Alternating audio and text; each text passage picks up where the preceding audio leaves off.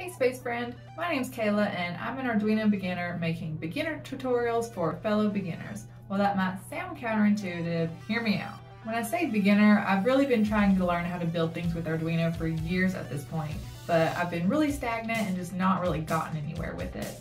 I finally nailed down the 3 issues that I was having and decided there's gotta be more people out there who are stuck on the same things as me. So I made this channel to try and address those 3 things. My first issue was not understanding the basics of the basics well enough. I have essentially no electronics knowledge and I only really know how to code in Python. Most tutorials that I found just felt really over my head, and no matter how well they tried to simplify things, I still found myself needing to compile information from multiple different resources just to understand it. I think when you have more advanced knowledge on a topic, it can be a little difficult to remember all of the questions that a beginner might have because sometimes it just feels like common knowledge to you. And while the really smart people tend to have guidelines for the order that you should learn the foundations in, that doesn't always translate to my brain.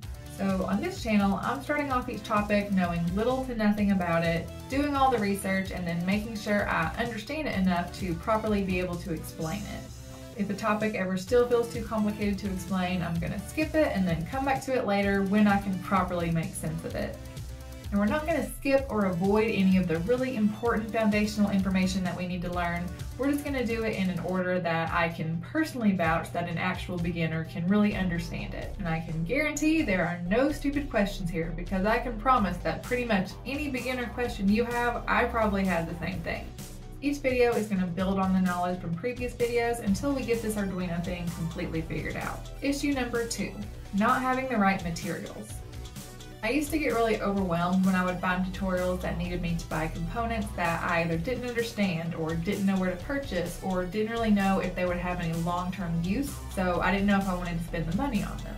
My tutorials are going to start with some basic starter kits and some simple reusable components so that you can start learning without needing to worry about making multiple purchases for some various single components.